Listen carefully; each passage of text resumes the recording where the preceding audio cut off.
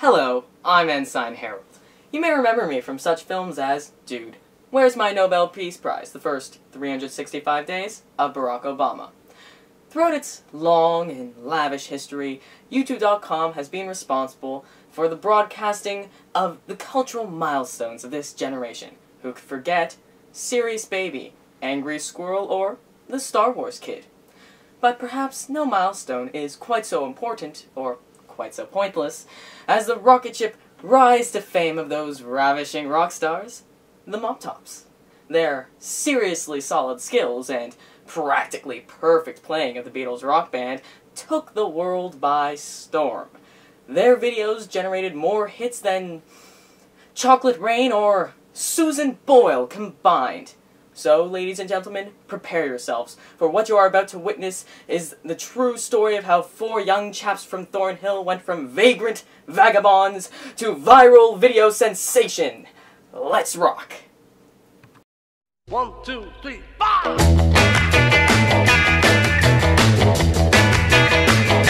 Well, she was just 17, you know what I mean, and the way she looked was way beyond compare.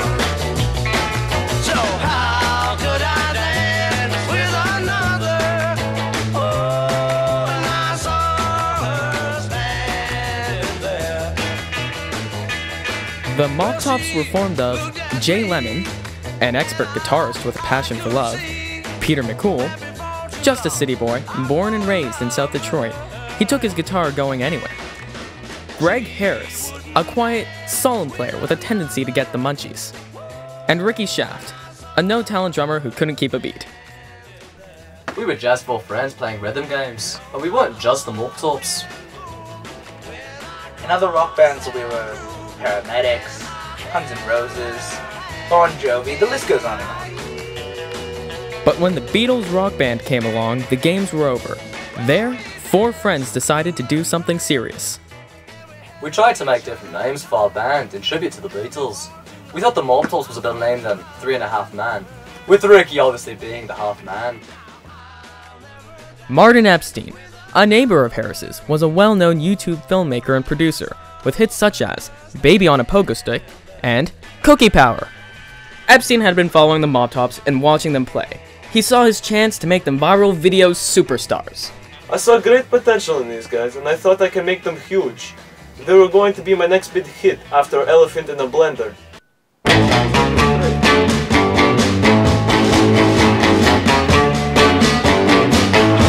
Well, shake it up, baby, now. Shake it up, baby. Twist and shout. Twist and shout. Come on, come on, come on, come on, baby, now. Baby, I wanna... Epstein produced the Moptops' first video, Twist and Shout.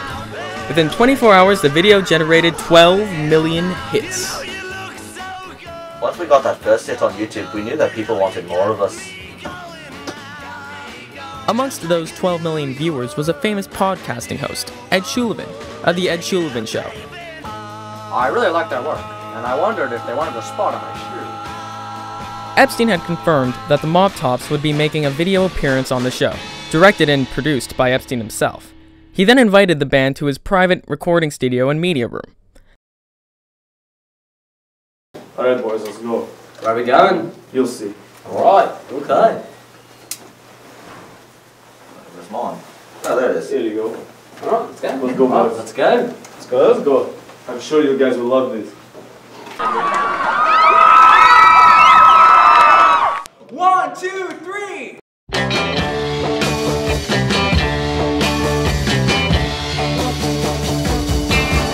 Oh yeah, I'll tell you something I think you'll understand when I say that something. I wanna hold your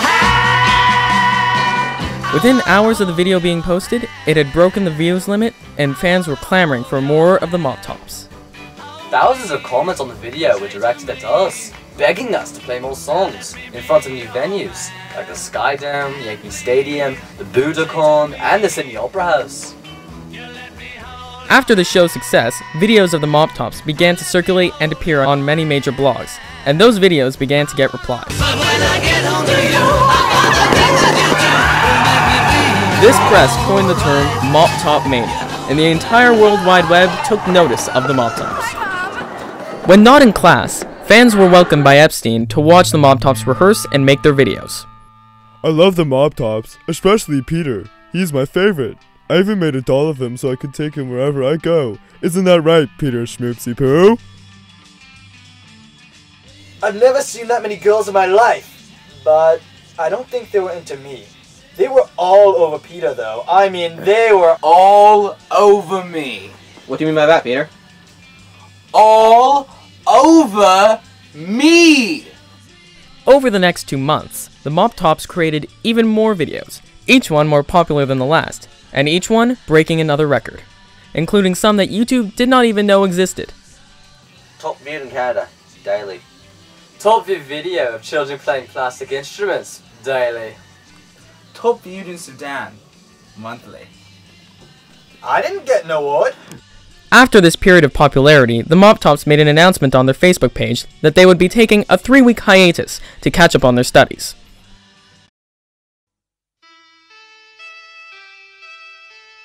During this hiatus, Ricky introduced the group to the magic of pixie sticks.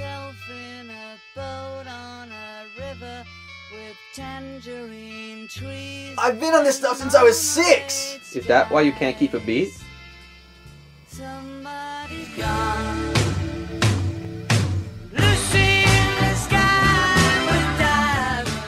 We all got into it. Especially Greg. Greg, he was addicted. Couldn't get him off the damn stuff. It's not an addiction, I can quit anytime I want. See? Half a stick. So guys, where are the pixie sticks? There are no pixie sticks. What? This is an intervention. For Jay? No. For you. Come, Greg. Have a seat. After many hours of talking, nothing was accomplished.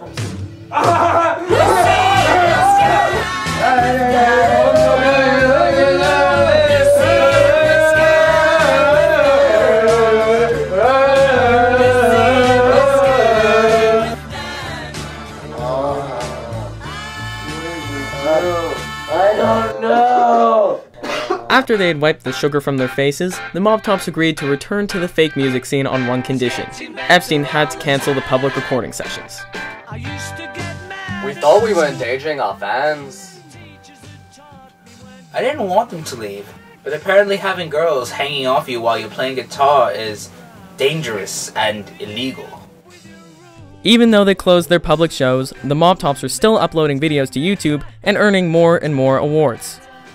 I was glad to get back on the scene. I mean, I thought we could keep going and going and going and going and going and going. The Moptops went from success to success. They were King Kong, standing on top of the Empire State Building. Only this time, there were no airplanes to shoot them down. But as we all know, even King Kong has to listen to his parents. And when Epstein's parents decided to make Aliyah to Israel, the Moptops were forced to find a new manager. As the Q1, I thought I'd be the natural choice. It wasn't so much of a choice as Peter Insisting. This isn't such a harsh term.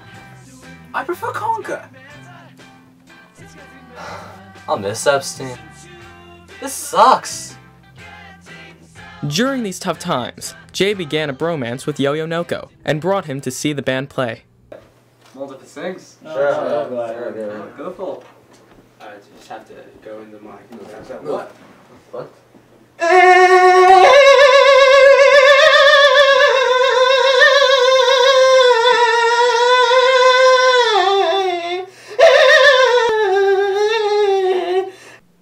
He really wanted to sing with us, but he was just terrible. I mean, he couldn't even get a 2-phrase note streak. Guys, let's play. It's getting better. No. Let's play something. Now, for goodness sake, Greg, all you want to do is sing. Yeah. Let's play Revolution. What? I don't want to play Revolution. What's wrong with I hate Revolution. I hate your songs. Why? Why do you always do that? I hate your choices. I want to play Yellow Submarine. I hate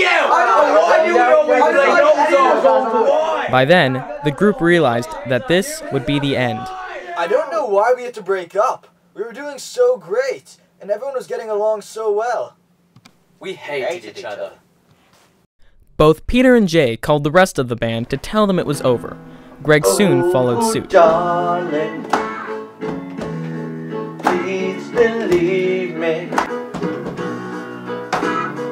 I'll never do you no harm. Believe me when After I got the phone call, I just put my guitar down and told Ricky he was on his own. See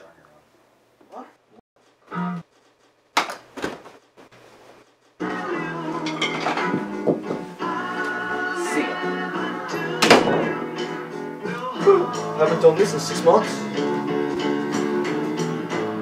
He told me to, and I quote, learn how to keep a beat, you beatless bum. End quote. Ricky tried his hardest to get the band to perform one more show together before they broke up for good. When I got in contact with the others, they all said the same thing. Ricky had posted on the Moptops Facebook group that they would be performing their last public concert ever on January 30th, 2010. Due to the lack of word of mouth, the only person who showed up to this concert was Peter's dad. However, he was only trying to clean out the gutters. don't let me down. Don't let me down. Get off the roof. No one's coming. F***ing hippies. Don't let me down. The last video the Moptops posted on YouTube was their performance of the Abbey Road medley.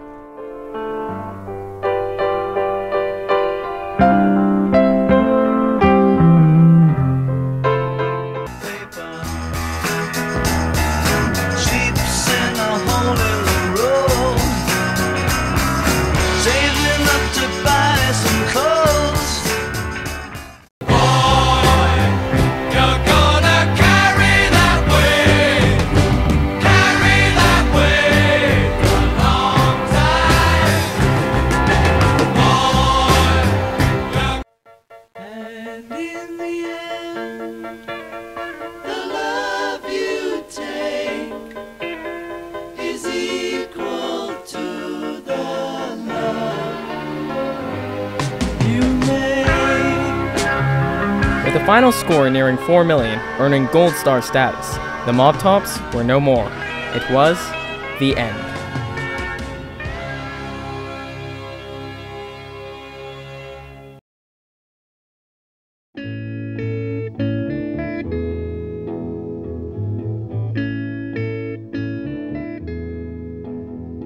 There are places I remember. All we are saying is give peace a chance. Give peace a chance. Right. All we are saying. Here comes the sun. Here comes the sun. I say,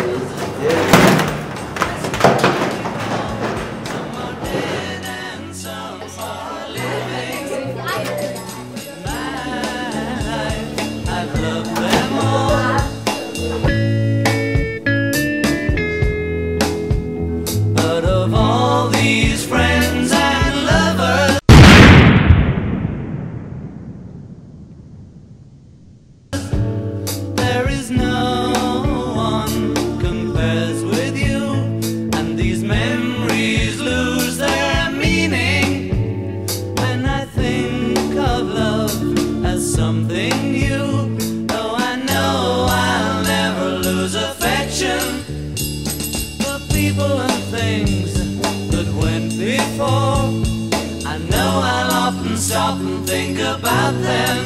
In my life, I love you.